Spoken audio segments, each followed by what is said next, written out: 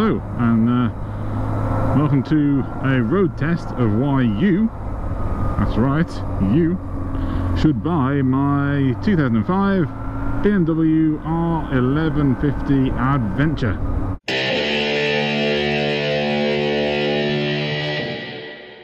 So I've had this bike for a couple of years. Before that I had a smaller 650 single, which was great. This has been a lot more generally kind of suitable for lugging yourself, a passenger, some luggage, whatever else you want about. I've done the ABR festival a couple of times on it and it's been absolutely brilliant for that, both getting there and for riding. It's really been good fun. I've seen some fresh air. It's quite a warm day today, it's been lovely. So yeah, did the ABR festival a couple of times. It's great for that, all your crap on the back, your tent and all that business. But it's that torque you get. This is why it's so good for touring and, oh, that was nice, isn't it? Oh, Corvette. That kind of, what gear you're in going up the hill, it doesn't really matter, to be honest. You've got so much torque at whatever part of the rev range. So yeah, not that many miles, to be honest. I think I had it on about 48k, 49k. And now it's on just coming up to 54k. So yeah, I've done like 5,000 miles on it. Basically, that's all I've done in a couple of years. I've experienced with these, the brakes are very responsive. There's no one behind us, so let's just give the brakes a quick go. So, whoa, yes. So yeah, that was very little pressure on my hand. I mean, they're not twitchy, but they're strong when they need to be. So you've got some very good brakes on this. Very, very good. Complete polar opposites to my old 650. That was one other reason why I upgraded to this. Single disc, rider, heavy rider, passenger, luggage. That single disc on the front wasn't very good on the F650, so yeah, this is a lot more comfortable for that kind of thing with a passenger. So I'm just going to take some nice little country lanes out and about here. So did the advanced rider course on this. Quite a few of the instructors had GS's or newer ones, 1250s and so. This is the only one with off-road tyres. The only one that was the Adventure spec with all the Adventure kit on it as well. So yeah, it's I know a lot of people with GS's. I don't know many people who actually use them for what they're supposed to be used for, but by no means has this been thrashed. It's been pretty well looked after. So we'll go through the specs in a bit. It's got all the bells and whistles. The I think they call them Tobinators or something like that. It's these little brackets on here that allow you to have much better adjustability of the screen. It's got those on. I think if you don't already have them, I don't know where you'd even find them from. They're pretty much unobtainium, I think. Similarly, it's got like proper Hella relay fitted road legal spotlights on the front, or they're more like floodlights really. Probably wouldn't hurt if I told you some of the things that I've done to it in terms of maintenance. As I say, other than oil changes, you know, engine, gearbox, final drive, brake fluid, nice service there, that's all good. And to be honest, what came out wasn't dirty either. So the starter motor, the old starter motor was playing up a bit and it was starting to zap too much current. So I replaced the starter motor, all was well, but I think it also took the best out of the battery at the time. So I replaced the battery not long after as well, and ever since, starter no problem, battery no problem, absolutely brilliant. You leave it sat for a few months over the winter when the weather's been horrible, you come back to it and you press the button, it's like you were riding it yesterday. It's absolutely brilliant. So no worries there. To be honest, other than that, I've not had to do a lot with it. The odd brake light bulb, that's about it.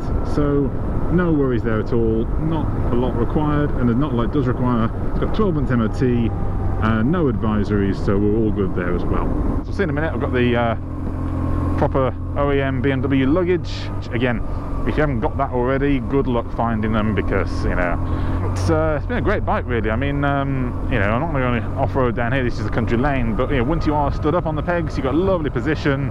The weight's all down low because the engine's so low, so it's heavy, don't get me wrong, it's heavy, but the weight's all down low, so it's not like it wants to topple over. And it's brilliant. It's really, really good fun. I mean, it is, as Lord Sugar would say, with regret that I've made the decision to part with it. Not an easy decision at all, but it's just coming to the realistic conclusion that for some kind of like most of the off-road trips I want to do, compared with the relative rarity that I actually do go touring with luggage, I think the balance has to shift towards something just a bit lighter, a bit more chuckable. There's a horse coming up here. I'm just going to pull up further up somewhere, I think, and I just might just pull up here actually. 2 horses. Much easier than riding 2 bikes, I presume. I'll stop it here.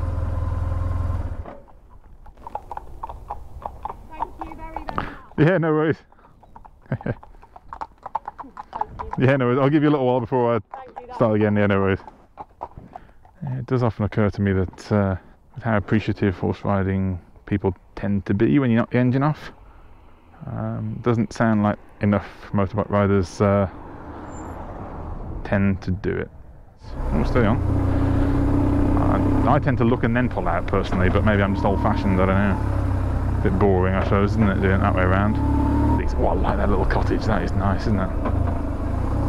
Now, one thing that's really nice about this for off-road is the engine braking. If you're going to do anything like that, or you're going down any muddy sort of lanes, or anywhere that you think, ooh, I want a bit of control here, the engine braking is fantastic, to the point where I've been going down like sort of dusty trail descents where I've had to add throttle because its engine braking is that strong. So yeah, you got a really nice level of control with that, which means you don't have to go on the brakes all the time, which is really good to have as well. So yeah, it's a really nice bike to ride. One I'm definitely going to miss. So yeah, let's talk a little bit about some of the specs, then we'll find somewhere nice to pull up and I'll perhaps talk you through the bits and we can have a closer look at what the accessories are like as well. But yeah, so it's 1150cc. This is the exact same model as Charlie Borman and Ewan McGregor went to London round, the long way round to New York on, and they were riding them pretty much out the shop. In fact, I saw Charlie's bike at the BMW place up the road not that long ago, and had a close look. This is missing some of their accessories, like a welded frame. I've not had that done, but there are things on this that are higher spec than their bikes because it was last minute. You know, they've been dumped by KTM quite unceremoniously, and they needed the bikes fairly pronto, so they sort of got them off BMW, changed the panniers for some slightly more rugged looking Touratech ones, added a few stickers pretty much and some cameras, and off they went.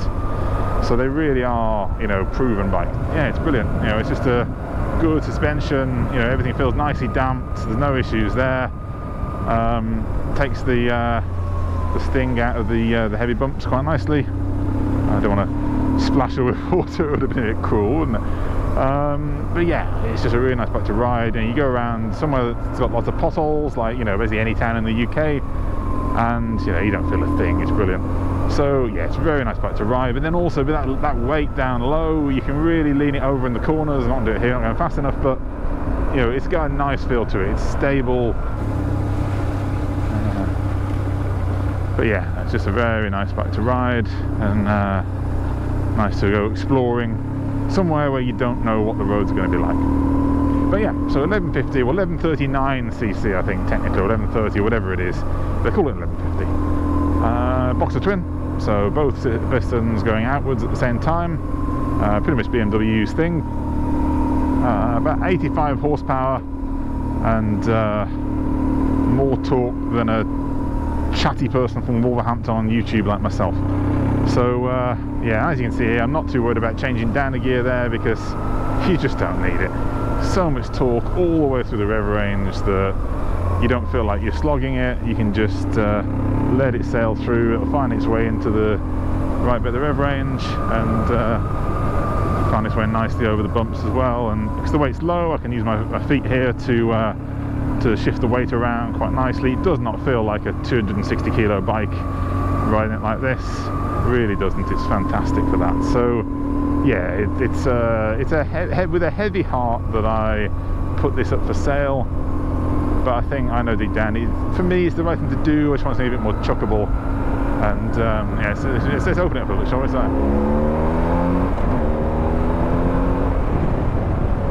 So yeah, it rather shifts.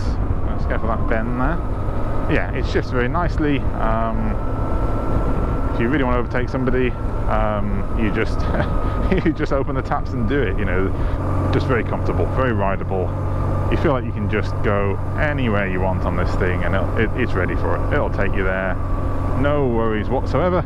In terms of specs, there's not a lot to say otherwise. Big 33 litre tank being the Adventure model, as opposed to 22 on the normal one. Let's just pull over here briefly. Hopefully no one will care too much, and have a quick look at the spec, shall we? Oh, that's a nice cottage over there. There's some really nice houses around here.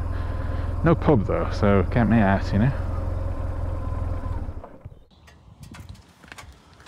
Right, so here we are. This is the bike itself. So let's have a quick look over it then, shall we? So we've got our big boxer twin down here.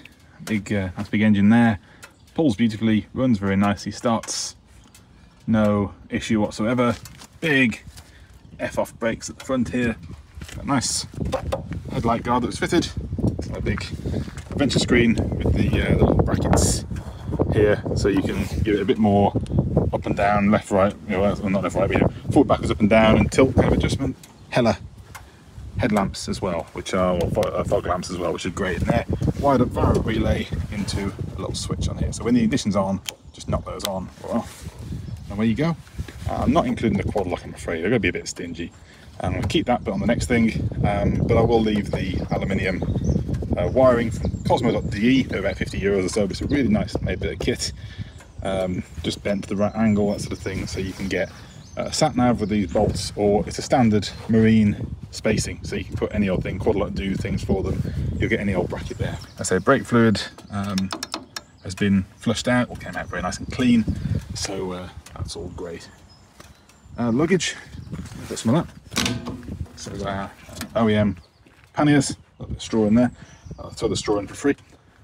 These are all in very, very nice nick, other than a few stickers, whatever. Straps coming out. These lock, and they're keyed up to the same key as the ignition, so no problem with that. This is for a couple of bottles here, and we've got another one on this side for, I think it's a Touratech jerry can. Let's say oil's been done every year. It's done late last year, so it's all right for a bit. Final drive oil as well as the gearbox. The final drive, I've never had any bits of metal in that whatsoever. It's always been absolutely clean. To be honest, you take the gearbox and the final drive oil out, and it's as clean as the day it went in. So you sort of wonder why am I bothering, but it's the right thing to do.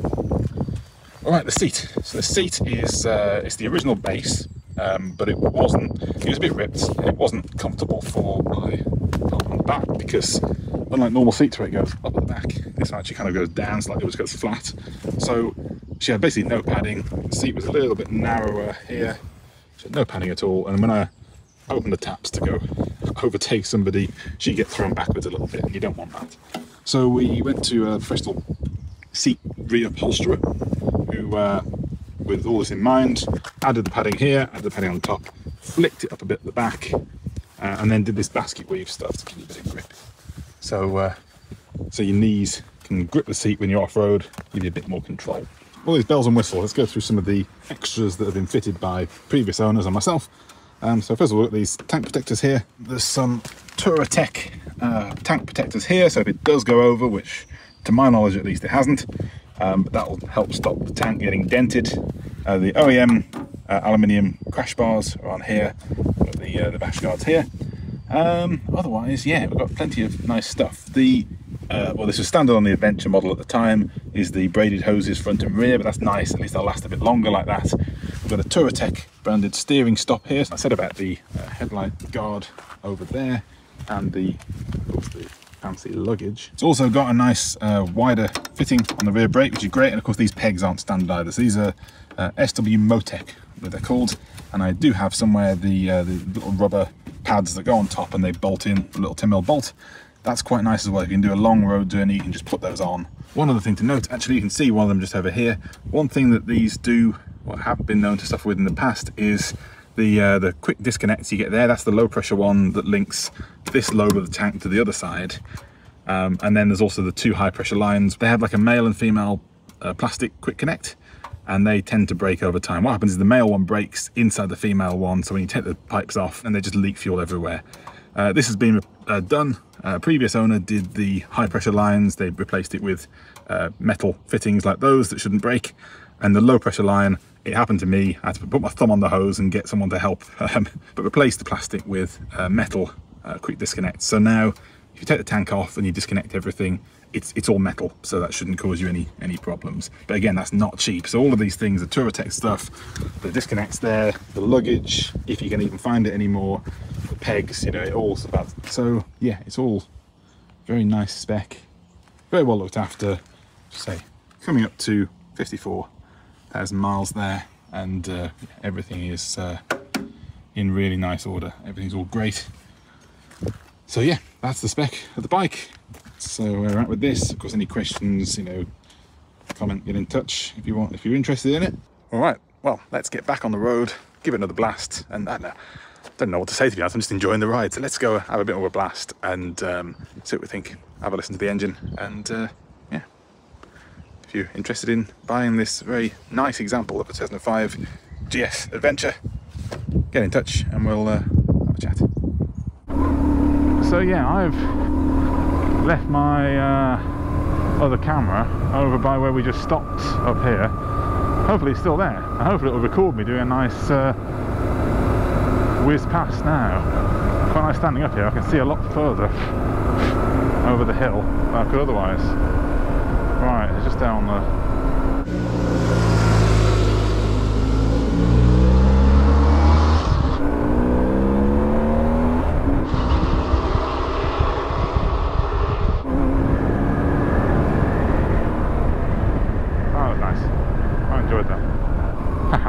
Right, let's go back and get it. I don't know how people do this and on like big, you know, 1,000-mile adventures on motorbikes, and they you keep seeing them do ride past shots, but you know they're on their own. You know, how do they find the patience to keep stopping, going back, pick the camera up, go along, stop, set the camera up, go back, ride past, stop, turn around, ride back, get the camera. It's enough just doing it for this little video, but I guess you just get into the swing of it or something, I don't know, but oh well, all good fun.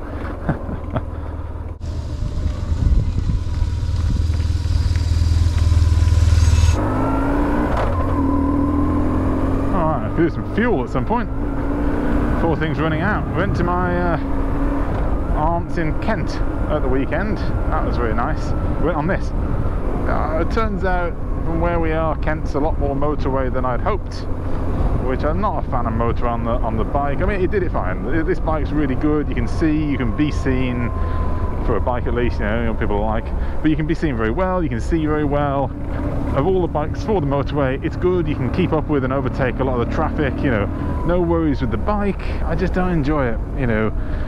You're on the motorway, you're sat there doing whatever speed you're doing, into the wind, it's loud, in a straight line. Also, you're not doing anything exciting. I'm just bored. I wish I was in the car. As soon as you get to the twisty road, straight away I think, right, forget the car, I want the bike now. So yeah, we took a nice scenic route back, which turned out to be a lot longer time-wise, but more enjoyable. But yeah, I mean, the bike the whole way there, the whole way back, totally flawless, brilliant. Really did the job well. So yeah, it's only really for my odd use cases that I'm thinking, yeah, it's time to change, but it is with a heavy heart, deep regret, and all the things Alan Sugar would say. It is with sincere regret you're fired. It's certainly not an easy, you know, week one, what a bloody mess, you're fired type thing. It's very much a final five whittling down, look, I'm very sorry, it's just not quite what we're after for me personally, but I wish you well, stay in touch and all that. So, you know, yeah, I wanted to go to a nice owner who will treat it very well. I'm not, you know, looking just to sell it quickly or anything like that. It's got to go to the right person. It's always to be looked after, a bit like with the Alpha. You know, the Alpha, when I sold the Alfa Romeo, I didn't want to tell it to some hooray. I found somebody in the end who was really excited about it, and that meant a lot. So that's really what I want for this. It's been a brilliant bike, done me very proud, done me very well, and somebody else is going to have a great time with it. It really is a brilliant, brilliant bike. So for now, and that's it, that's all I have to say really. Yes, I will be listing it on some of the BMW forums and maybe eBay if it comes to it, but see how we go. And otherwise, yeah, if you're interested at all, drop me a line, I'll have a chat. Brilliant, thank you very much for watching. I hope this also helps if you're looking to buy one of these as well, you know, if not this one, but you come across it maybe after I've sold it or something. I hope it gives you an idea of what these things are like and what they sound like and all that. It is really good. I would definitely recommend this to anybody looking for this kind of adventure bike. And if you're buying one later on and you got any questions, just drop me a comment. You know, I'm happy to answer any questions in general. Thank you so much for watching, and see you, or you'll see me in the next one. Cheerio. Thank you.